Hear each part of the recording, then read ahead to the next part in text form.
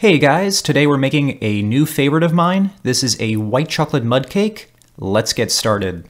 In a medium bowl that can handle heat, we're going to put in a stick of unsalted butter. We're going to add some white chocolate. We're going to put in some granulated sugar, some light brown sugar, and we're also going to add some milk. And we're going to actually put this over a double boiler. So in a medium saucepan, I'm just going to put some water in there. I'm going to put this on high heat. And when it comes to a boil, we're going to place our bowl of butter, chocolate, sugar, and milk right on top. And thus you have created a double boiler.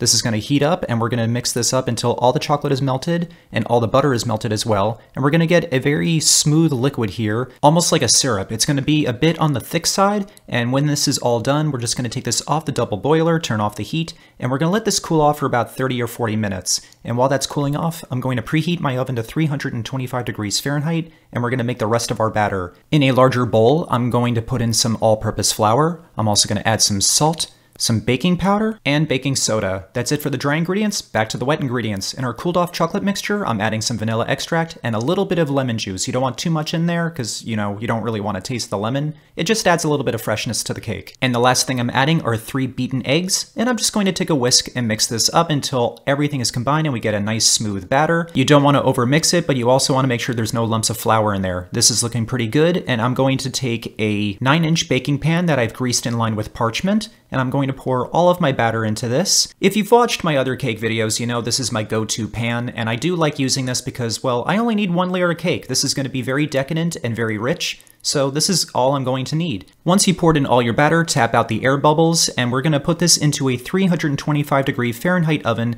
for 40 to 45 minutes or until toothpick insert comes out clean. Let this cool off for about 20 minutes before taking it out of the pan, and when you put it on a plate, let it cool off completely while you make your chocolate ganache. In a small bowl, I have some semi-sweet chocolate chips, and I'm pouring hot cream on top. You want this to sit for about 3 minutes before whisking it up so that the chocolate has time to melt, and once you start whisking, this will all come together. It's going to look weird at first, but as you keep mixing, you will see this will turn into a very smooth, chocolatey mix. And traditionally, this gets a white chocolate ganache on top, but since the whole cake is white chocolate, I felt that a different type of chocolate would help make sure this wasn't white chocolate overload, even though this is a white chocolate mud cake, but I'm also not looking to rot my teeth. Anywho, I'm going to put my chocolate ganache right on top, going to smooth it out, almost like a pizza sauce. And I'm not looking to cover the whole cake, just the top of it, almost like a Boston cream pie. And this is looking really, really good, but we're not done yet. Next, I'm going to take a bar of white chocolate, and I'm going to make my own white chocolate curls to go right on top. And if you want to see how to do this, I'm going to take a peeler here, the same peeler that I would use for potatoes or carrots or,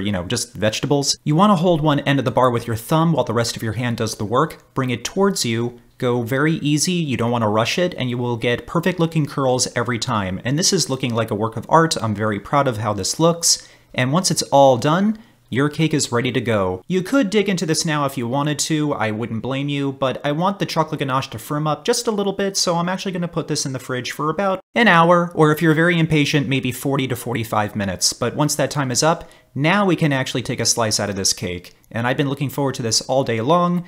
Let's do this thing. And once I put the knife in and saw how smooth this was going, I already knew this was going to be a great cake. But just because this looks great doesn't mean it's going to taste great. I have to make sure this isn't poison. I really care about my friends and family, and this is a grenade that I'm willing to jump on. Before I talk about the taste, let's talk about the texture. This actually came out a lot fluffier than I was expecting. I was thinking it was going to be a very dense cake, and while it is denser than your average fluffy vanilla cake, for something called white chocolate mud cake, this wasn't as heavy as I was expecting, and it was a very pleasant surprise. Now for the taste, yeah, it's terrific. You do get hit with that taste of white chocolate, but it's also a very strong vanilla flavor, which I really, really like. That chocolate ganache on top helps make this taste like a double chocolate cake, which it basically is, and this quickly became one of my new favorite cakes. I wanted to taste the cake just on its own without the ganache, and I think if a cake is good without icing, it's a good cake. And guess what? This is great without icing because ever since I made this the first time, I have made this cake a couple of times more.